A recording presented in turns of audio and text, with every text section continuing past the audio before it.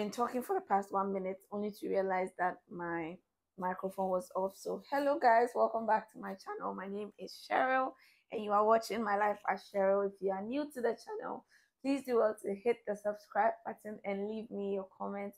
I love to read your comments. And if you're an OGA gang, what's up? Anyways guys, so today it's going to be a fun video. I was just looking at my old videos and I'm like, did I manifest some things in my life? Okay, so for today's video, we are going to be reacting to one of my very old videos. So if you don't know me, I started YouTube in 2019. So it's been 4 years since my first upload on YouTube, and I've done so much content. Sometimes I'm amazed at myself. I have decided to react to one of my videos. So I'm currently on my YouTube page. I'll just put the thing on the screen so you guys can watch alongside me, even though I'm watching here. So let's scroll to this a year ago. I have so much content, so much. So I don't know if you miss me and I haven't uploaded, you can always go back and watch my old content. It's lit, and you can see me grow. And from background noise to now, I've grown a lot. So we are going to react to this video. Okay.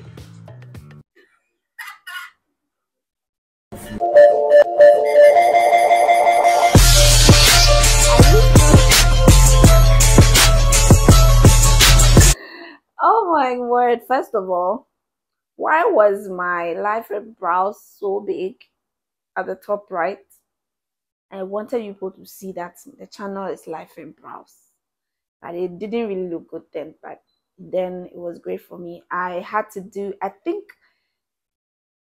this intro. I don't know if I did it myself or I contacted somebody to do it for me. So this video is a daddy-daughter tag where I asked my dad questions and he would answer. I want to see if this still exists. I think I did this video on 29th March 2020, so it's been 3 years. So let's do some updates. Hi guys, welcome back to my channel. This is Cheryl and this is Life and Brows. So today I am here with my dad. Do we look alike?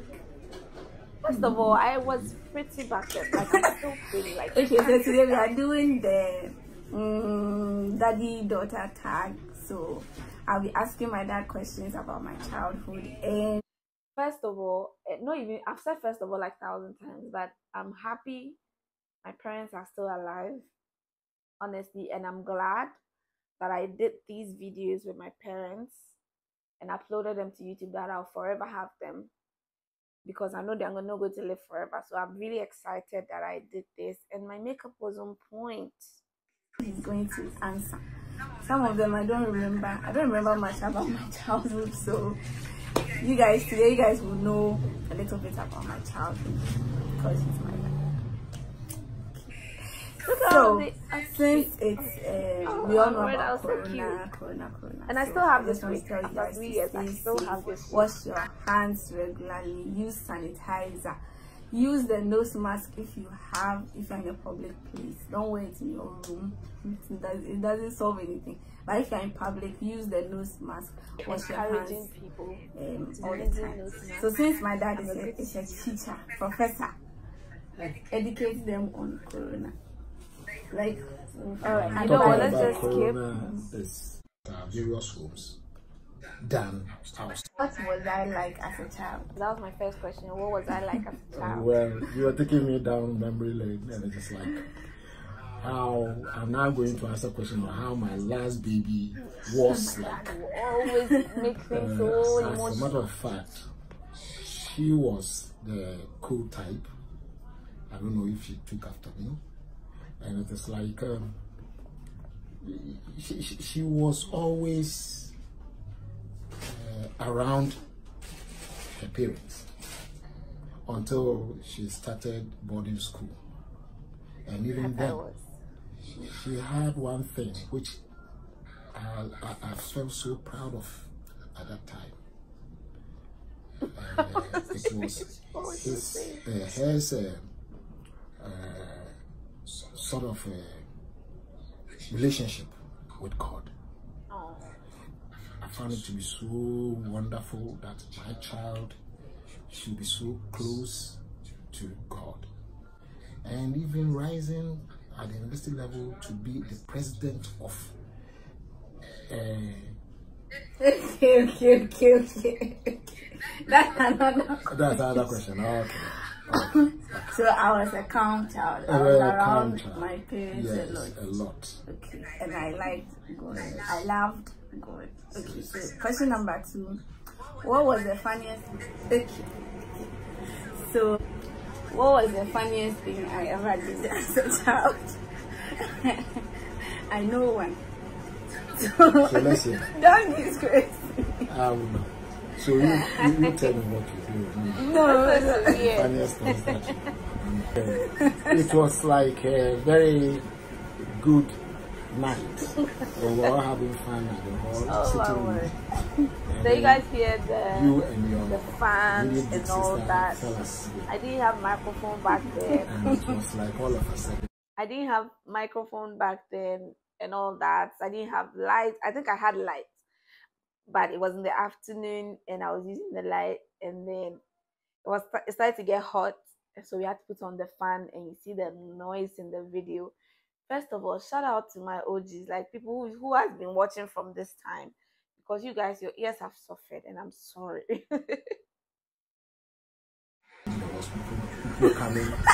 People coming out of you.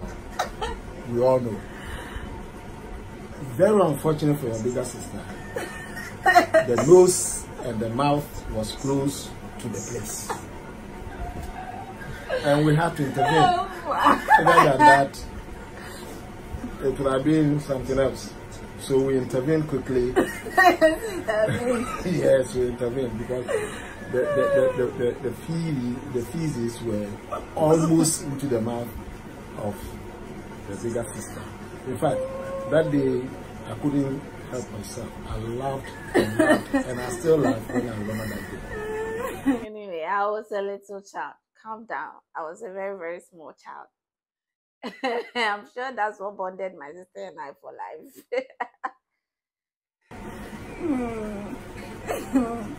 I didn't do it. I know you didn't. You what? Yes. I know you didn't. Okay. Question number 3. If you had to rename me, what name would you give me? I know most parents have like 2 or 3 names, and I have always wanted like a local name, because even though I have a local name, it wasn't used to call me growing up. Like my sisters have Abba, Efe, Esi. Like I didn't have mine. I wasn't being called Ajwa or something at home. So it's the Cheryl that I've been dealing with since. So I've always wanted like a name that people come. So because of that, I'm very attached to pet names. Like when I'm dating you, I have a pet name for you. Like I'm not going to call you by your name like ever. I have a pet name for you, unless I'm sad. But I have a pet name for you. So I'm really touchy on that subject. So if you had a chance to rename, if you had a chance to rename me, like by force, no, by force. If government says everybody should change the name of their children now, change my name. Don't give me Rose. Childish. I don't like such things. Okay, so what name do you have? Well, I would have given you a traditional name. I wanted a traditional. I still want traditional names. Okay, so I would have given you Adia Pena. Adia Pena. Hey, Adia Pena is like name. What? Like I would be called Pena. Like like I would have been so, like I would have loved the name so much, I'm sure, that my Instagram name would be Miss Pena. Yeah, that means something that it's not easily, I mean, you can't come by it easily. And honestly, that name would have fit me, but yes, someone like me, I do. Okay. What's this one? Let me just turn my back. Adia Pena. Not my mom saying. Hey, let's skip. That day, in fact, I wore that smile for 3 days. Because I don't think it's all fathers who have daughters who can mount stages and project themselves to the extent that will be selected among the best. As a matter of fact, the second person on that program. It was a I was so Coca-Cola. happy I could not keep my teeth in. Alright, so it was a Coca-Cola program, like it was a math English and science quiz.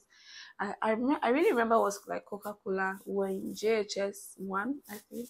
So it was just me and a group of people that were selected from our school to go and represent our school. So I chose English and someone else chose. I chose English and maths. I contested for English and maths, I guess, and then the other people also chose. So yeah, and I won. What they gave me was like a math set and something. At that time, I felt so proud of myself. And even though I don't have any pictures from there, which is strange, I don't know why no one took pictures at the time. So because I was smiling all over, and I kept that smile for 3 days. I had such a dramatic I was feeling, like I was so proud of myself. Yes. I think it was for English, math, and science. Yes. I didn't get for. Okay, so I think my question. I think the question I asked before this answer he's giving is, what does he think I'll do if I got like $1 million? So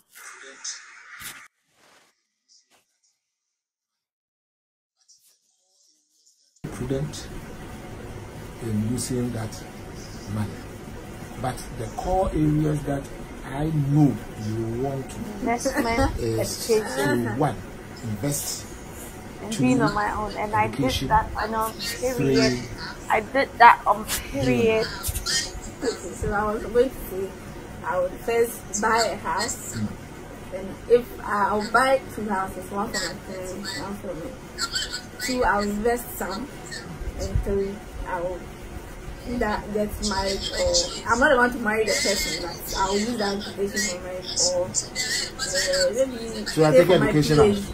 A PhD, okay, yes, I like that. Like, yes, because I know. Because right now I'm schooling, so if I get it now, there's no need to go and pay for another. Okay, yeah, out of it. Okay, so last question. The last question is, describe my perfect husband. Wow. I'm not going to choose for you. Yes, but you know me, so who do you think will make a perfect husband? Okay, a perfect husband. I'm looking at someone not quite tall, but not short. I mean, of medium height. For you, I think a fair-colored person will suit you. Yeah, I hate fair-colored boys. And then someone who is also more into education, someone who's aspiring to have as many certificates as possible. For example, as I do tell you that you should always seek the kingdom of certificates, and all other things will be added onto it. So I just hope you will get someone who is also like-minded, someone who is also thinking about acquiring. I didn't even know that he believes education has no like end. a year after this video, I would be married. Like, I didn't even know. That's weird.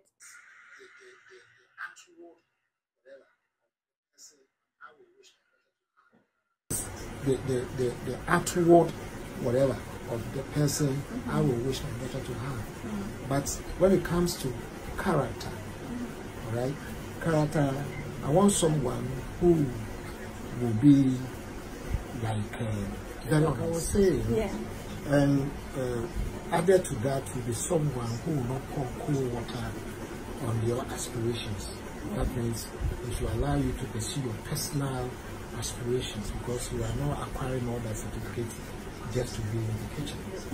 Yeah. And therefore, and also someone who can really trust the spouse. If someone trusts the spouse, that is when that person can give the spouse a free range. Yeah. To sort of operate. Yeah. So that is the kind of, and someone above all who is My word, guy. Oh, this is so cute. This is so cute. This is one of the contents that I did back in the days, 3 years ago. So cute. I looked so beautiful. That makeup was on point, girl. That makeup was on point. That skin was smooth. The skin was skinning. Oh my word. Anyways, I just wanted to watch an old video of mine and see how far I've come. And this is great. And I hope you guys enjoyed today's video. So I'll see you guys in another video. Bye.